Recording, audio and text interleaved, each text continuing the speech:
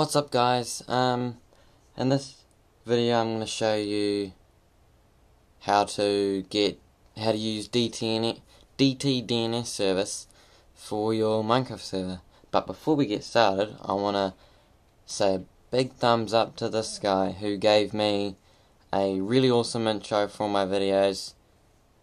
Thank you to him. And yeah, go follow him.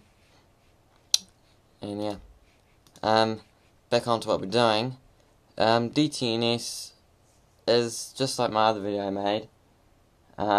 It's just a subdomain for your Minecraft server and your external IP address, so you don't have to give your external IP address away to everyone. You just give them this little, like a website address. So what you want to do is you just want to create an account, obviously. It's free. And then you want to head on to host names. And you just ignore the note. You can get more host names, but why? I've already got one here, but I'll show you how to get one. So what you want to do is you just want to pick a little thing you want before your actual subdomain.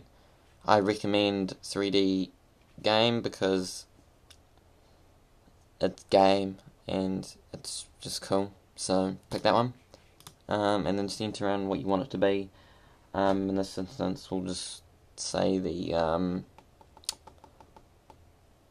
YouTube username. So there it is. And add host name, and you're done. So there's not much in settings to do.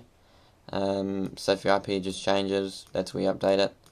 You don't need to do anything with this, and that's how you do it. So you give your friends that when they want to connect to your Minecraft server. That's if you've port forwarded it. So you got to have port forwarded, and then that's what you give them. So make sure you do that. And yeah, so this is an update from our other video though.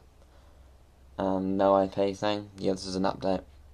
This is just another one. I got requested by the same guy to do one, to do this service. He recommended it to me, so it was great. So yeah, thanks.